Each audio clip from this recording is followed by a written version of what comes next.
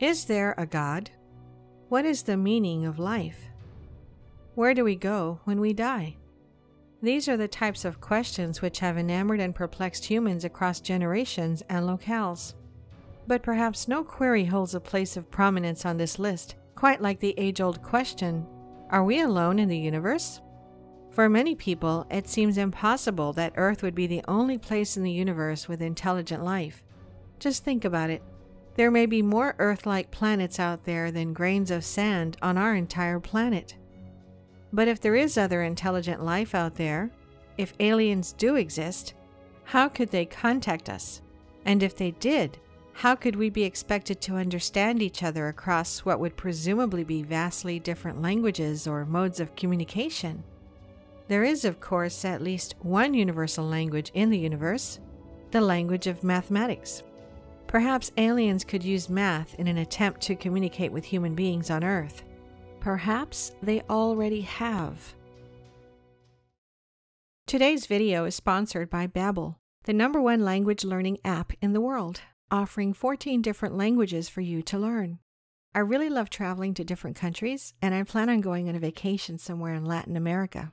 For this reason, I find Babbel really useful for learning Spanish. Although I've studied Spanish in school, I barely remember anything. What's great about the app is that they have specific courses for different needs. If you're like me and want to travel, they have a precise course entirely focused on traveling and sightseeing in Latin America. It focuses on the essential things you'll need in real life, like hotel reservations, ordering food, shopping, asking for directions, and simply getting around.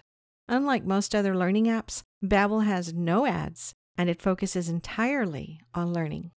Head over to my link below right now to get 50% off of 6 months for a limited time only. So don't wait and start learning. Gracias. Disfruta el video. On the morning of January 19th, 1966, an Australian banana farmer named George Pedley was driving his tractor, as he did every morning, through the Horseshoe Lagoon region of Tully, Australia. Suddenly, a loud hissing noise pierced the air, nearly knocking Pedley from his seat. Frightened, he watched as a strange gray object, some 25 feet long, rose from the lagoon and sped off into the sky. Examining the area from which the object had appeared, Pedley found a circle of flattened reeds he described as a nest. Oddly, the reeds were not simply bent over, but physically uprooted from the lagoon, somehow floating on the surface of the water in a swirling mat. The next day, Pedley brought the police to the site to show them what he'd found. In no time, the local press had taken note of the story. Sightseers and curious onlookers flocked to the area, discovering as they did a number of similar nests scattered throughout the lagoon. The mystery would go unexplained, even though the Royal Australian Air Force noted that during inquiries, a number of local residents stated that the reported nests are fairly common during the onset of the wet season. Incredibly, this story was not even the most bizarre of its kind in Australia that year. Months later, over 200 staff and students at a high school in Melbourne witnessed a large disc about twice the size of a car, not entirely dissimilar to that described by Pedley, flying through the sky outside their school in the middle of the day. Before flying off and disappearing into the horizon, the disc landed on the ground in the distance. When students ran to the spot, they found a large circle of flattened and twisted grass, what Pedley may have described as a nest. More bizarre, though, was what happened in the days and weeks that followed the incident. According to witnesses, the area where the disc had landed was immediately cordoned off by the military. Many students were visited by men in black suits who warned them against speaking about the incident. In fact, the school's headmaster was apparently so scared and disturbed that he told students they would be severely punished, and staff that they would be fired if they talked about the incident at all. Even the local media's footage covering the story has mysteriously disappeared from their archives. If there was a cover-up, it worked. The story faded from memory, and the world went on, pleasantly unaware of Australia's mysterious nests. That is, until the late 1970s, when a series of strange circular patterns started to appear in farmers' fields across the countryside in England, eerily similar to those in Australia a decade before. These mysterious crop circles, as they came to be known, appeared overnight, oftentimes spanning many hundreds of feet in diameter. Shocking and inexplicable as they were, this was not the first time they had been seen on Earth. As far back as the 1600s, art depicting circles being cut in fields of oat, representing a legend known as Devil's Mowing, the ominous title suggesting an unexplained otherworldly origin. By the late 1800s, crop circles were being discussed in detail in the highly respected Nature journal. The appearance of these crop circles became prevalent in England in the 1970s and only grew more frequent through the 80s and 90s. To this day, crop circles appear with regularity all over the world. But what are they? These great masterpieces of mystery and intrigue. Where do they come from? And what could they mean? Could they really be from mysterious flying objects? From extraterrestrial visitors? At first, scientists tried to explain the formation of crop circles as the result of unusual wind patterns. Several scientists even suggested they were a result of the particularly vigorous sexual activity of hedgehogs. Then in 1991, an answer presented itself. It was all a hoax. Two men, Doug Bauer and his co-conspirator Dave Chorley, colloquially known as Doug and Dave, came forward and revealed that, in what started as a drunken prank, they had been the ones creating crop circles. They explained that they did so by using a stalk stumper, quite simply a rope tied at both ends to a board, used by holding the rope, putting a foot on the board, and physically stomping the crops down in a circular pattern. Immediately, it was declared that the mystery had been solved, the magicians having revealed their magic trick. Unfortunately for those inherently dismissive of a so-called conspiracy theory like crop circles, it was not quite so simple. Shortly after Doug and Dave introduced the stalk stomper to the world, one scientist ventured to actually study the stalks which had purportedly been stomped.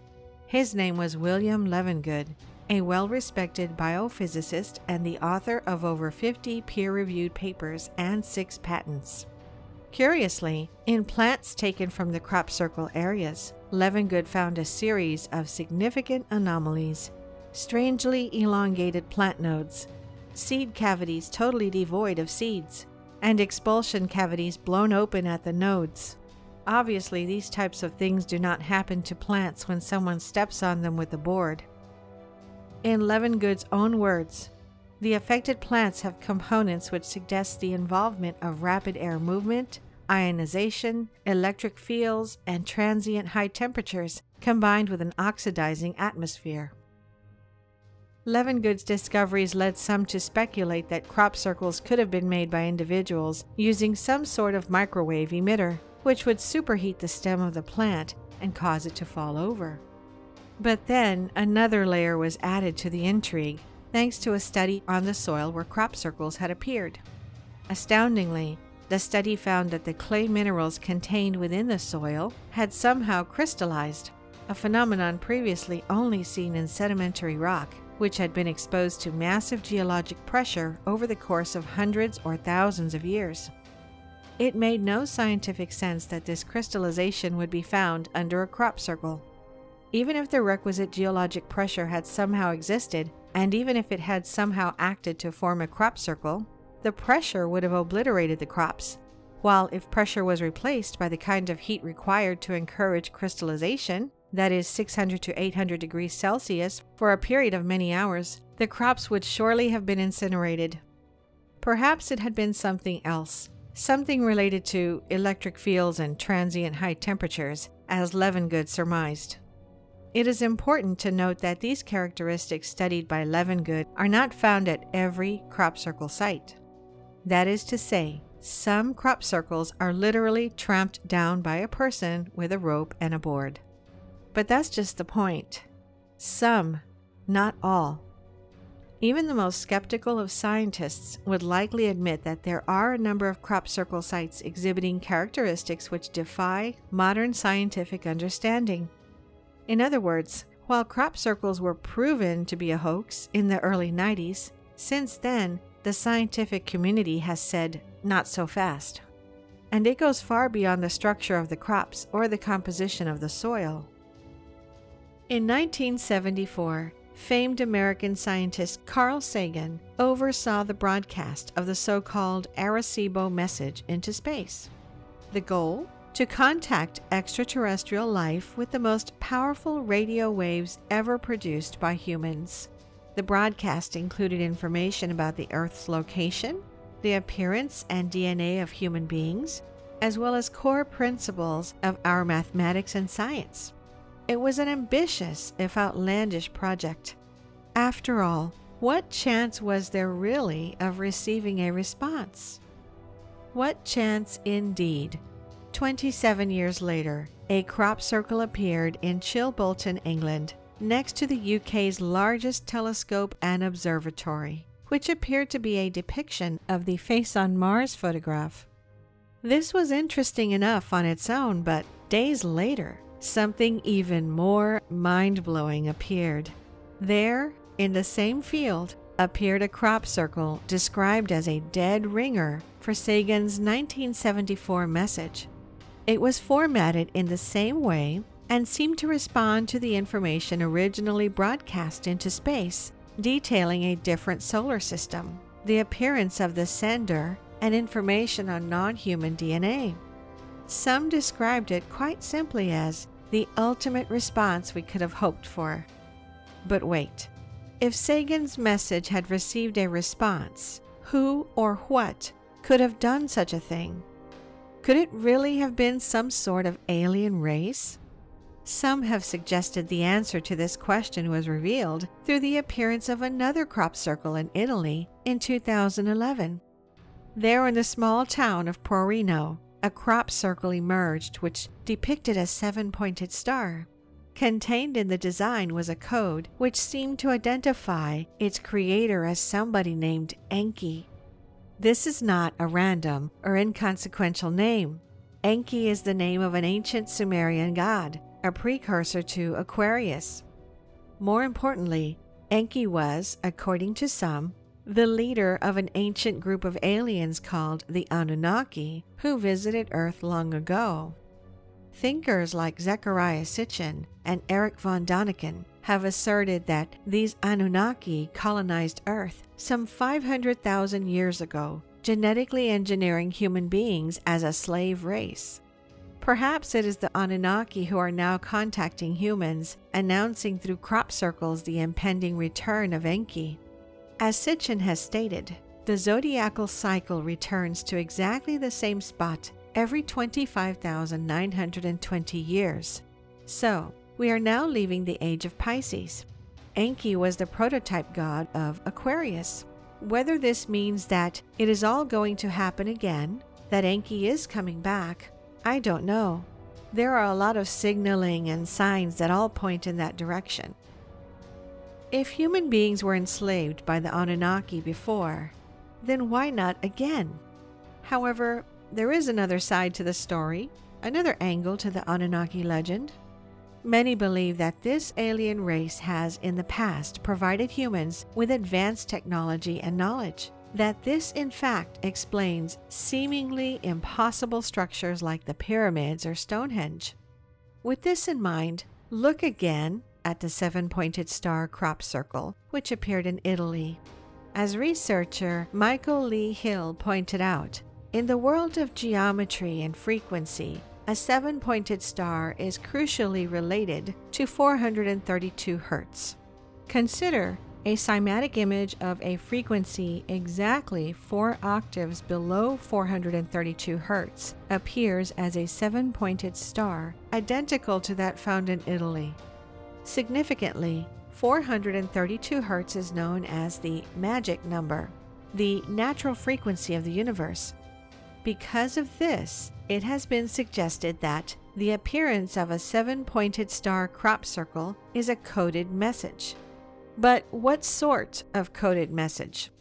A prominent Native American elder named Bear Cloud has cryptically suggested, when scientists learn that the 7-pointed star has a forward progression and recreates itself infinitely as a whole unit, there will be huge leaps in the progress of man. Meanwhile, Hill's research into the Italian crop circle produced a more concise message. Somebody is trying to tell us something. If I had to guess, it's to show that 432 Hz equals energy. Italy was not the first, nor the last time it appeared that somebody was trying to tell us something through crop circles. In fact, some would say that over the years, crop circles have revealed many secrets. In the mid-afternoon on July 7, 1996, a commercial pilot was flying his normal route over the Stonehenge Monument in Wiltshire, England. This was not an unusual occurrence. Many companies offer aerial tours of Stonehenge to tourists. The pilot reached his destination and turned around, passing the same spot about 45 minutes later. What he saw stunned him. There, in the field, directly across the highway from Stonehenge, was a huge centipede-like geometric pattern, dozens individual circles, which had not been there when he had flown over less than an hour prior. How is this possible, he wondered. Stonehenge security was on duty 24/7, and tourists were everywhere. Anyone walking into the field with an armful of equipment in broad daylight would surely have been spotted and stopped. Even more incredibly, a closer examination by experts revealed that the centipede-like pattern was not just any random design. In fact, it represented a mathematical pattern called the Julia set. This went far beyond the actions and abilities of hoaxers looking for a laugh. Whomever or whatever had created these crop circles possessed a deep understanding of complex mathematics. But the Julia set would only be the start, only the tip of the proverbial iceberg. In the years that followed, crop circles appeared in rapid succession, which provided examples of advanced mathematics or complex physics. In 2010, a 300-foot design appeared in a field in England which, once decoded, revealed a mathematical formula called Euler's identity, known as the most beautiful and profound mathematical equation in the world. 2 years before that, a coded image had appeared in the same area, which represented the first 10 digits of pi. But it goes back further. In 2000, NASA scientist Alan Holt visited Wiltshire, England, the location of many crop circle appearances, to examine the phenomenon. Tongue planted firmly in cheek, Holt put out the thought in a crop picture, somewhat as a test, but really a request, that he would like to see a crop pictogram appear, which could provide some insight into the direction he should pursue in his advanced transport and field physics research activities. Incredibly, 2 days later, in a field near him, crop circles appeared which revealed a detailed diagram of a magnetic field near a bar magnet. Ask and ye shall receive, it appeared. In fact, between 1997 and 2009, no less than 5 crop circle appearances showed complex diagrams of twisted vortexes representing the side and top views of a magnetic field, while others displayed mechanical routers or the field lines of an electric charge. Then, crop circles appeared which revealed detailed blueprints for magnetic motors. What could this possibly mean, this continued appearance of complex mathematics and electromagnetic diagrams in crop circles around the world? For centuries, human scientists have suggested reaching out to intelligent life in the universe through mathematics. As far back as the 1800s, famed German mathematician Carl Gauss suggested that trees should be planted in the Siberian forest in a way which displayed the Pythagorean theorem, while at the same time, Austrian astronomer Joseph von Littrow suggested kerosene-filled trenches in the Sahara Desert displaying geometric shapes. If humans have come to this conclusion, then it would probably be safe to assume other forms of intelligent life have done so as well. Perhaps they have already tried just such a method. Could it be that crop circles are in fact a form of this extraterrestrial messaging, similar to a forest displaying the Pythagorean theorem? As early as 1991, in a book written by Alec Bartholomew entitled Crop Circles, Harbingers of World Change, the idea that crop circles could be messages from non-human intelligence was being discussed. Bartholomew asked, if crop circles were messages, what were they trying to convey? In the book, British historian and noted psychic Isabel Kingston professed that crop circles might contain a blueprint for a new form of energy that would one day be unraveled by scientists. It may have seemed far-fetched at the time, but after decades of increasingly complex mathematical patterns and electromagnetic diagrams appearing in crop circles, there are many who now believe Bartholomew and Kingston may have been onto something. Some assert that crop circles are extraterrestrial messages to humanity, blueprints for new futuristic technology designed to help humans move to the next level of their existence, that hidden within the diagrams of magnetic fields and motors are the secrets to a new form of unlimited energy. A particularly poignant example of this may have come in 2011 when a crop circle revealed the designs for a magnetic flywheel invented by self-taught American engineer Ed Leedskalnin way back before World War II. Leedskalnin and his flywheel would have been a totally unremarkable reference, but for the fact that he was the creator of Coral Castle, a monument in Florida made of over 1,000 tons of coral. Little is known about how Leedskalnin constructed this monument. Apparently he did it by himself and in the dead of night. When asked for an explanation, he said, "I understand the laws of weight and leverage and know the secrets of people who built the pyramids at Giza in Egypt long ago."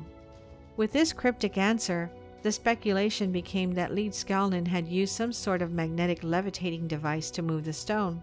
Speculation expanded further when, after Leedskalnin's death, strange remnants of what appeared to be an electromagnetic device were found in a chamber beneath Coral Castle, wires wrapped around bottles, piles of magnets, and chains. Could it be that Leedskalnin had discovered the secrets of electromagnetic energy, known previously by those who constructed the pyramids as he suggested, and used it to create Coral Castle?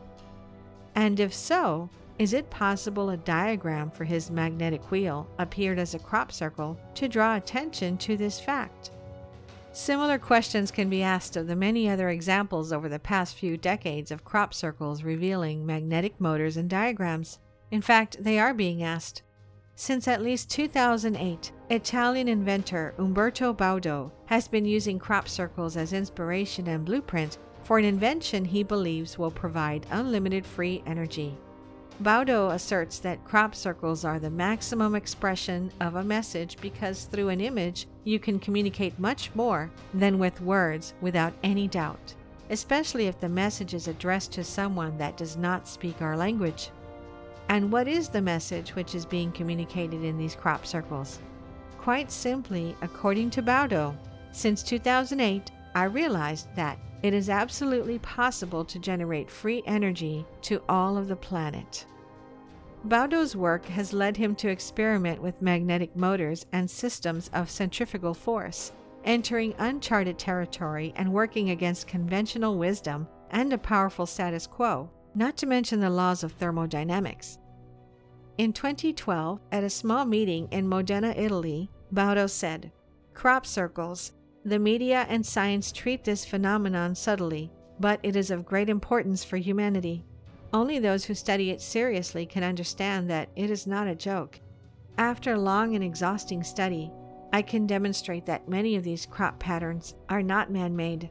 Since the beginning of my research, I noticed there were technical drawings which show us new ways to produce free energy.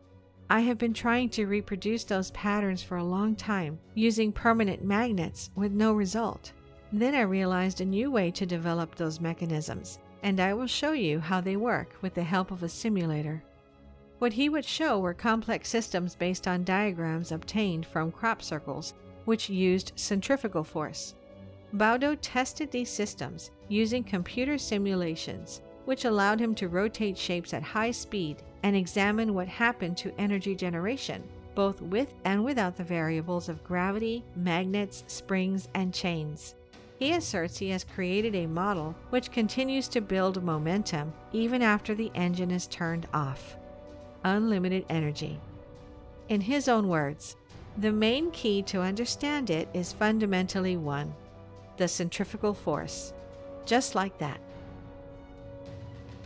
As we move into the third decade of the 21st century, it is far from just Umberto Baudo who is working on something like this. Across the world, scientists and inventors are working with the complex diagrams seen in crop circles in pursuit of free energy, futuristic transportation, and more. Of course, many questions still remain. Why, with such seemingly incredible potential, are the messages contained in crop circles mostly ignored? The circles themselves portrayed in mainstream popular culture as elaborate hoaxes. One answer to this question can perhaps be found by examining who stands to lose the most with the discovery of a source of unlimited free energy. Oil and gas companies, the industrial juggernauts which control the global economy. But economics aside, it must be asked, if science agrees that some crop circles can't be explained by any earthly phenomenon, then where did they come from? If they are some sort of extraterrestrial messages, then what are they trying to say? And just what might these messages allow us to achieve? Thank you for watching. If you enjoyed the video, please hit the like button. And if you're new, hit subscribe and the bell next to it for future notifications.